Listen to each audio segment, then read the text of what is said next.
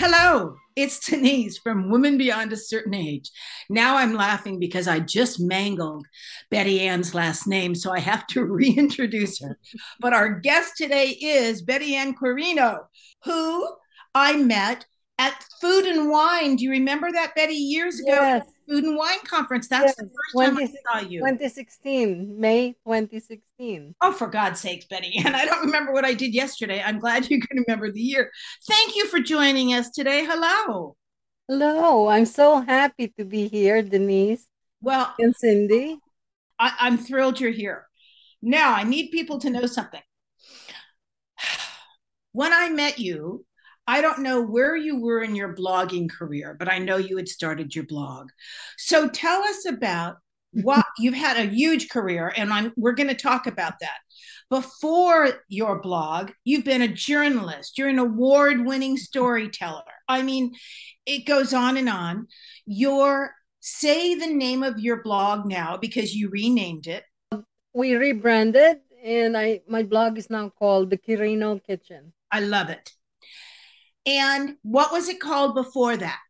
Before that, it was AsianInAmericaMag.com, Gotcha. and I founded that in 2010. Oh Well, my God. That's fantastic. I went to your website this morning and I'm so impressed. It was easy to navigate. I want people to know. I know that you are so cute because you used to ask me once or twice about food styling. But all the photographs on your website now look wonderful. They're representative of your recipes. I know you also are a contributor to Simply Recipes. Isn't that yes, right? I mean, correct. I read your website, honey, from cover to cover this morning, and I was so impressed. And that's why I'm thrilled you're a guest today because you're going to tell us a little bit about yourself and how you got here, if you would. And then you're going to tell us some recipes that you think that people could master in their own kitchen. I know that Filipino food, I know a little bit about it, Betty Ann, not near enough, which is why I'm thrilled you're here today. So talk to us about how you started on this journey. Well, thank you. First of all, thanks for having me on Women Beyond a Certain Age. This is a wonderful podcast that I listen to every week when you have a new guest. I I'm an author, a journalist, a food writer. I've been writing all my life since I was a little girl, and I've been cooking for as long as I can remember. I was brought into the kitchen by my mother when I could reach the kitchen counter. And my father was a farmer. I was born and raised in the Philippines, in Tarlac province, which is about 100 miles north of Manila, the capital. It was a very small agricultural town back then. It's a city now, but when I was growing up, it was very rural. And my my life centered on the produce that my father grew on the farm, and that was the life I knew. And then we moved to, my whole life went through my whole life, and then when we moved here to America over 30 years ago, with my husband LP and our two little sons then, Tim and Constante. We call him Toby. How I started my blog? Well, I've been a writer for a long time.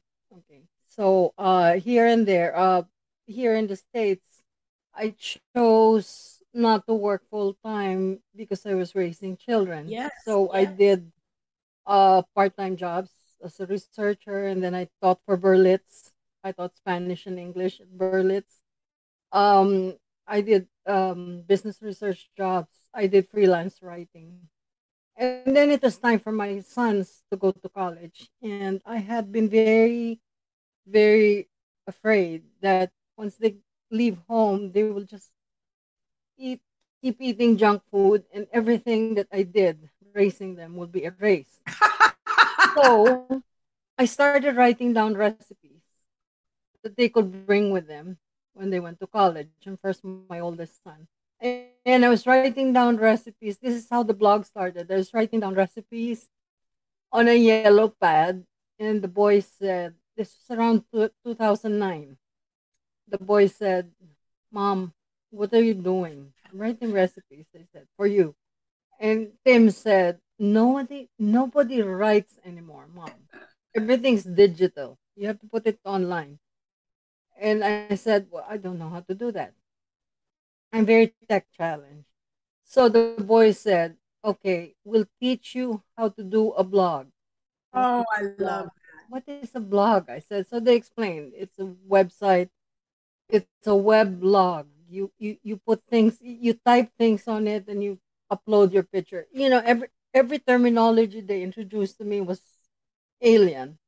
So they took me step by step with a lot of patience, and they both said, "We're only going to do this once. You that. have to do it by yourself because we're leaving, Mom. We're leaving the house now."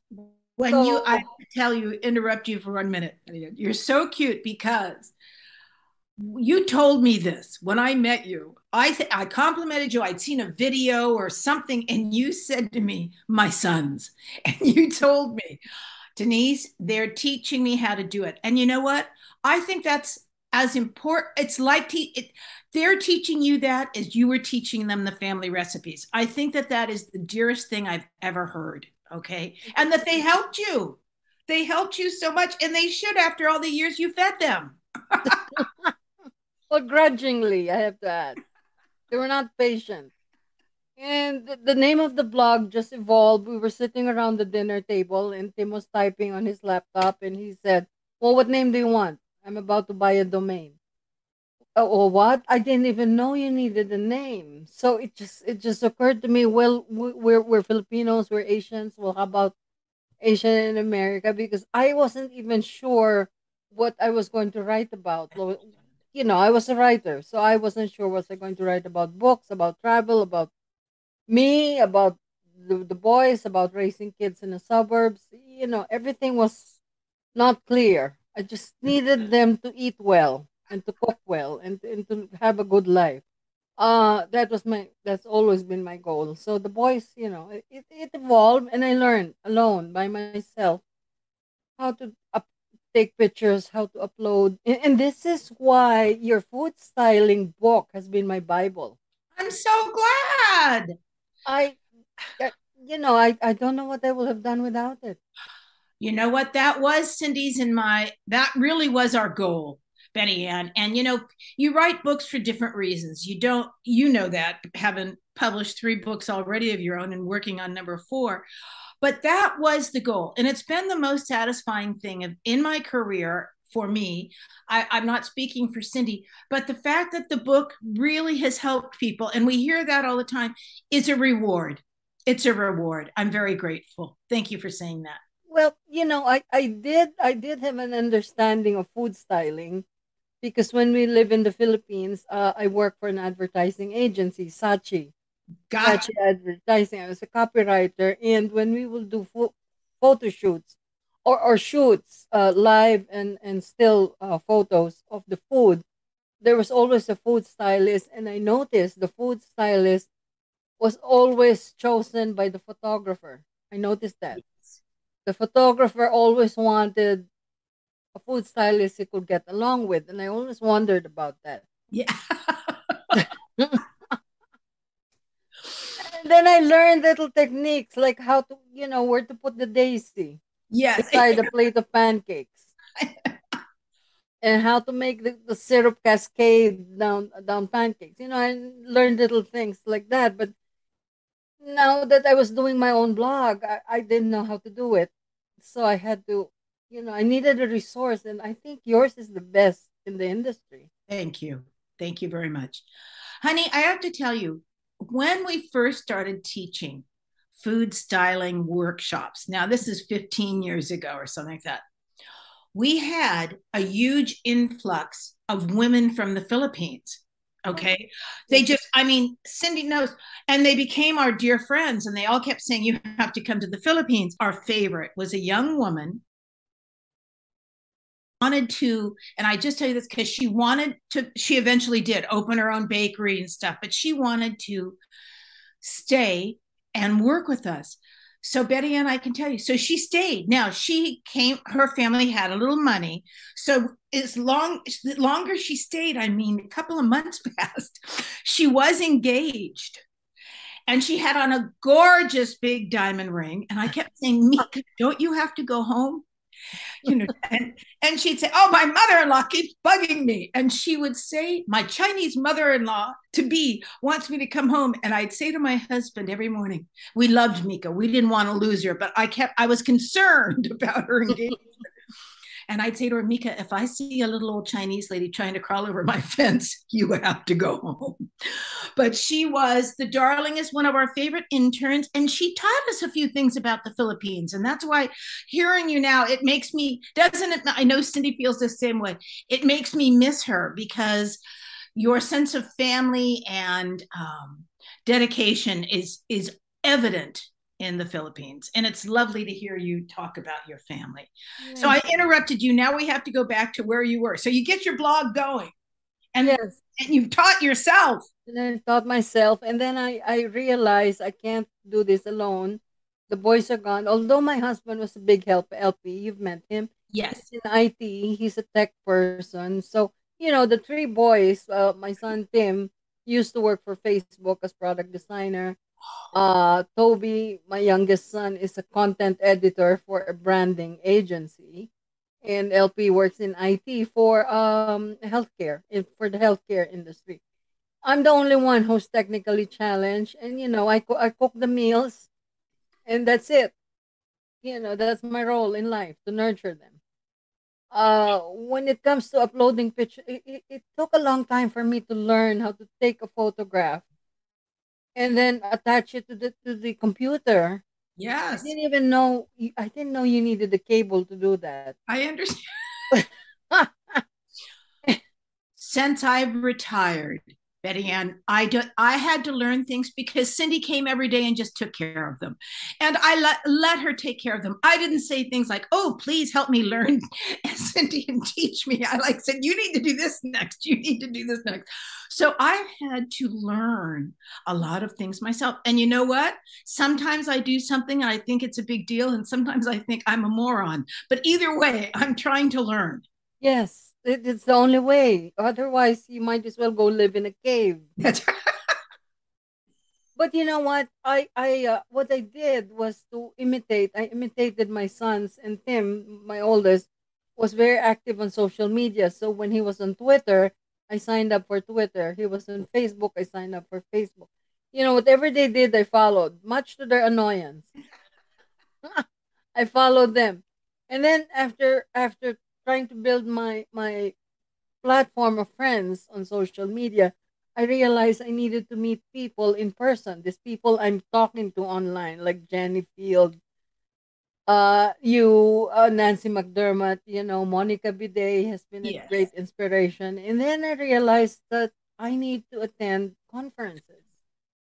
So I did start doing that, and I met you, and I met Jenny, and I met all our friends.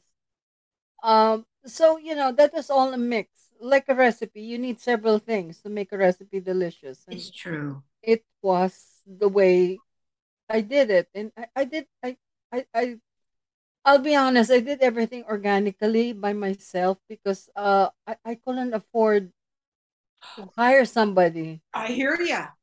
and do it, because where will I get the money to do that? This is a self, That's right.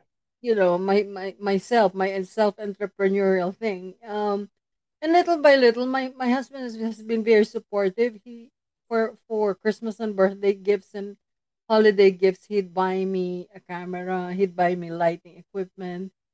He even when we incorporated as an LLC, that was one of the gifts for me.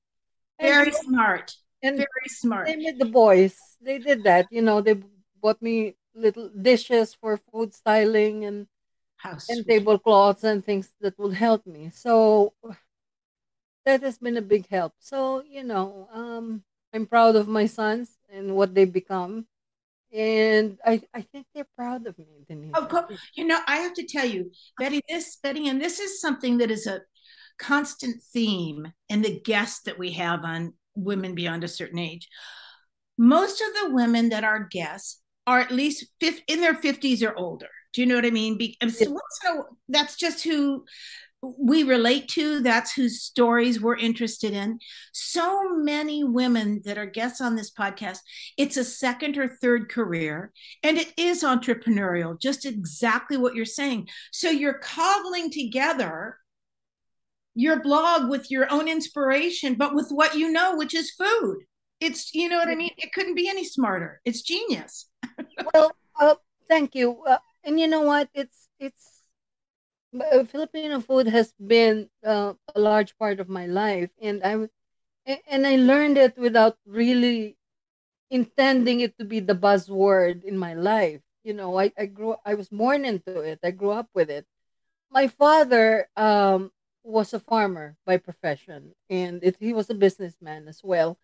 And his number one thing that he asked my mother always was, you have to cook what I produced and what I planted in the farm and in the yard. So it was like that. I was assigned to get the eggs every day when I was a little girl. And they were from free range chickens, so they were brown eggs. Ah. So for like 7 years, I thought all eggs were brown. Until one day we went to a new supermarket, and I saw white eggs, so I was scared, and I said, "What happened to the eggs? Who washed them?" You know, that was my life. Everything that my father grew was he preferred that it was what my mother prepared for breakfast, lunch, and dinner. My mother cooked 3 fresh meals a day, every day. How did they do that? Betty and my mother did the same thing. And my father, breakfast, lunch, and dinner. And my father came home for lunch, and it was a Yes, hot lunch. yes. And I look back now because I cook. My husband takes care of his own breakfast. He usually eats leftovers for lunch, and then I try to make a fresh dinner almost every night. But you know what? I run out of ideas. I Yeah, mean, I don't know how women have done this for 10,000 years with children because I run out of ideas. I, I, I, I'm the same. But when looking back, I realized that ideas of my mother, what to cook, came from whatever was harvested the day. Got it. So she was cooking in season a long time ago. I mean, Oh yeah, she was she was cooking farm to table farm to table. before it was even before it was a buzzword. Yes. And I'll be honest. This was our way of life. I actually thought we were destitute. I thought we didn't have money because everything came from the yard and the farm, the chickens and the eggs, and and if there was a party, they would slaughter a cow, or or get things from the coconut tree. And I always thought, and then would hear my classmates talk about going to markets and buying, and I'm thinking, well, why are we not buying anything? Maybe we don't have money. As a little girl, since my father owned small grocery stores, I was very aware of grocery stores, Betty Ann. But my mother cooked the same thing. We ate healthy, healthy food. And my grandfather had a garden and he had some land. So we didn't get any of the fast food coming out in the 50s and 60s. Yes, I saw yes, Kool-Aid or I saw snowballs or hostess cupcakes. And I was so envious of my friends. mm, You know what I mean? And I know. I, my I mother had see. packed us a lunch with a fresh leg of lamb sandwich and like 2 pieces of fruit, and it had no value on a schoolyard whatsoever. Yes. Oh, I know that. I I know that wanted feeling. chips. I wanted sweets. I Mm. wanted a hostess apple pie. Yeah, I wanted soda. Yeah. Instead, I got fruit juice in the lunchbox, my Barbie lunchbox. Oh, how fabulous. Yeah, no, I hear you. It was, and we didn't know how lucky we were, but I understand. I felt the same way. As I've gotten older and I think of the gorgeous meals that my mother cooked over and over again, I'm I'm kind of overwhelmed at what a great job she did. Most of how hard she worked. That's all. How hard she worked. Well, when we first moved to the United States, in the early 90s, I was cooking everything from scratch, like Yes. every single thing, because that was the way of life I was brought into. And it was early 90s. We didn't have the internet yet. Yeah, So I and we live in suburban New Jersey, North New Jersey. I live in Flanders, which is something like 60 miles from New York. So there are no Chinatowns here. I got it. So it was difficult at first with no online shopping, and I had to go to an American supermarket, and I always had to think, well, not that I don't know how to cook, I know, but I used to yearn for the familiar cooking that we You used didn't to have have. the right ingredients. Correct, yes. But I thought very long and hard, and I realized there are some Filipino dishes that don't need a Filipino store, like Okay. adobo. Basic chicken adobo, which only needs vinegar and garlic. And it's famous. That's a Yes, famous Filipino dish. yes. Now, when we put broadcast you and put you up, I know you sent us one or two recipes, Marianne. Talk about those. Is one of them the chicken adobo? Didn't I see a gorgeous flan that you sent us that could also be made? I'm thinking of people that are listening. Now, the only reason I ever tried to make a Filipino dish was because I worked with a young Filipino woman who cooked for us. Do you know what I mean? Yes. And showed us a few things. But otherwise, I don't know that much. So, what recipes do you think that you are going to give us that people could tackle? Well, I have shared with you for holiday dishes, which the holidays are coming up, and there'll be a lot of family get-togethers. There's always a noodle dish at the center of the table. So I Her, shared with you pancit, and I shared an all vegetable pancit sotanghon because there's more of a clamor these days for wholesome all vegetable dishes. yes, And you may or may not have vegetarian friends drop by. So I've taken away that worry for whoever is going to cook this. You can prepare this wholesome all vegetable pancit noodle dish without having to worry about the general preferences of people. It's a crowd pleaser. And yes. it's only a stir fried dish. It sounds wonderful. I have to tell you, I had lunch with my niece, one of my nieces, about 2 weeks ago. And all of a sudden she said to me, well, I'm going vegan.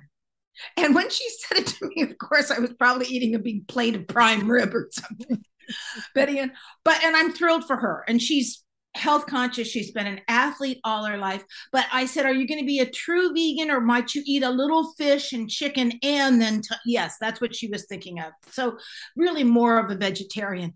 But Betty Ann, when I was walking home, I thought my father, who was a butcher his entire life, my grandfather was a butcher.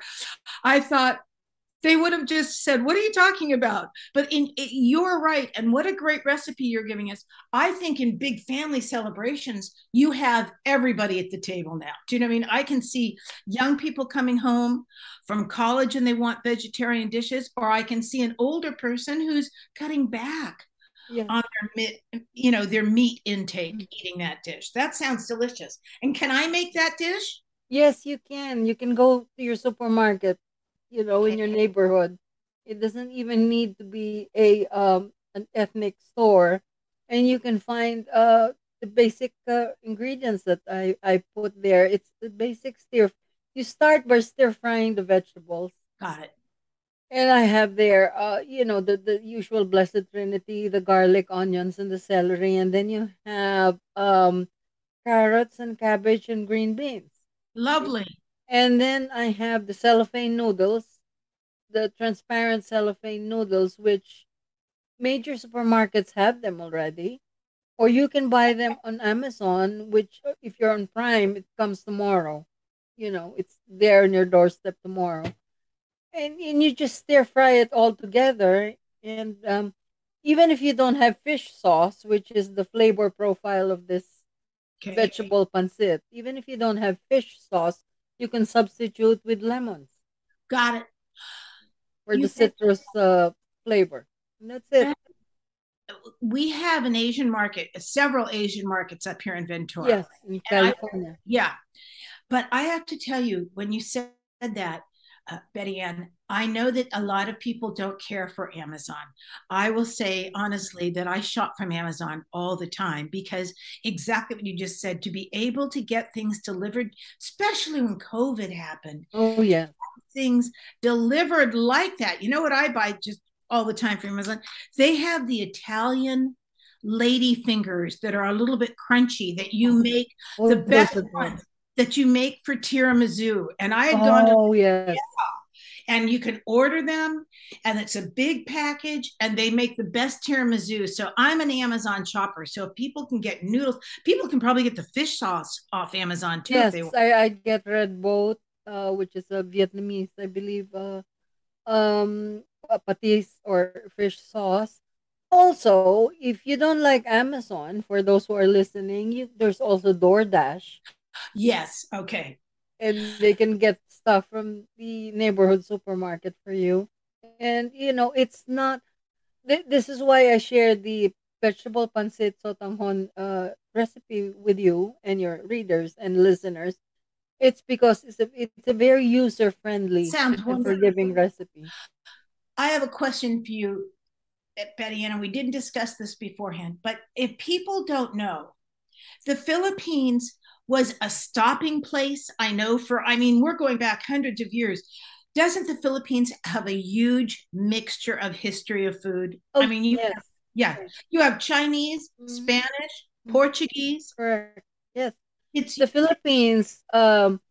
Our food and our culture and our history has been influenced mainly by our colonizers. got it, Spain colonized us for more than 300 years, got it, and then in the early, from 1561, and then in the early 1900s, the United States purchased the Philippines from Spain for, I believe, 20 million US dollars.